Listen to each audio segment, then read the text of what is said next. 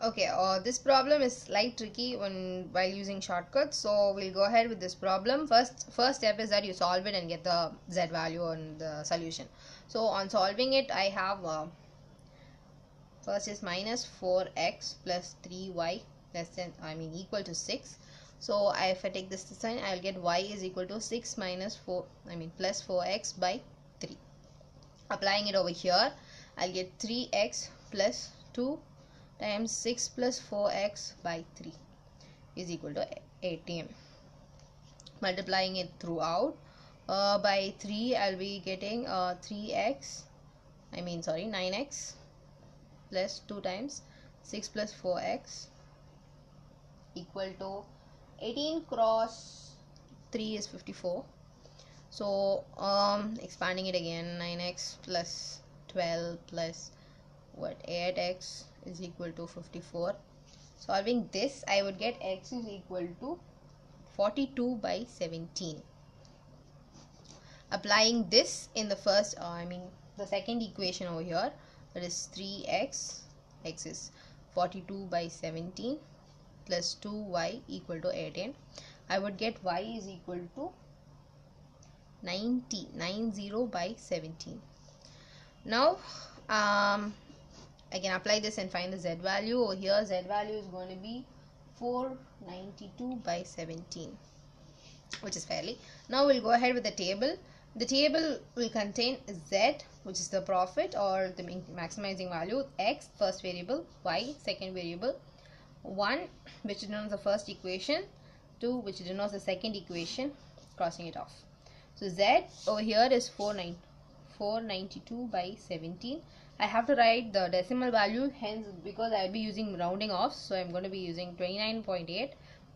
Again, this is the maximum value above which my solution can never go, and I can only by rounding off or by changing it into an integer, I can only bring my maximum value below 28.9. I can't increment it above it. So my x I got is 42 by 17, which in decimal is 2.47, and my y value is 90 by 17, which in decimal is 5.29.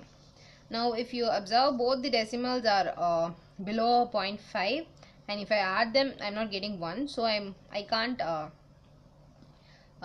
increase any value. And one more thing is that both values I got was by solving 1 and 2, so they will find that solve in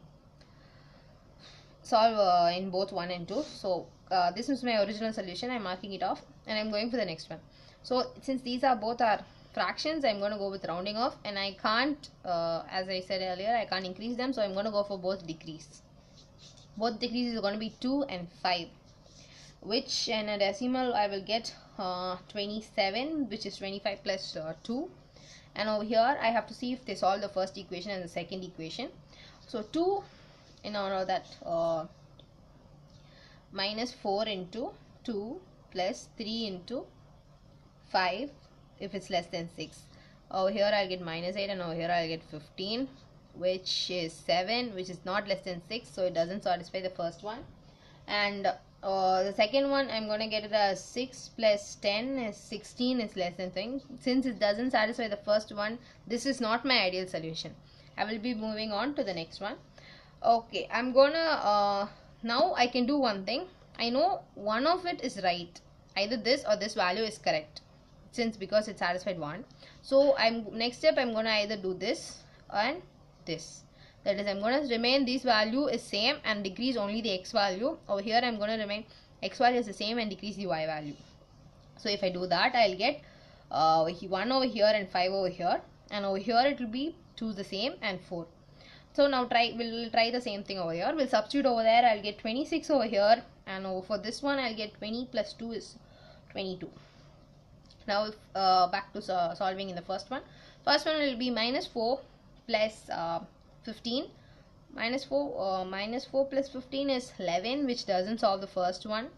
And 1 3s are 3, and this is 10. So 13 is less, so but still I get 1 wrong, so I can't use that either. Going for the next one, I'm going to get 2 over here and 4 over there. So minus 8 plus 4 times this is 12. Minus 8 plus 12, I get 4. 4 is less than 6, so first condition is satisfied. Second one is 2 times of 3x is 6 plus 8, which is 6 plus 8 is I guess is 14. So that is also satisfied. So this is my integer result, and this is what I get as a solution for this sum. Thank you.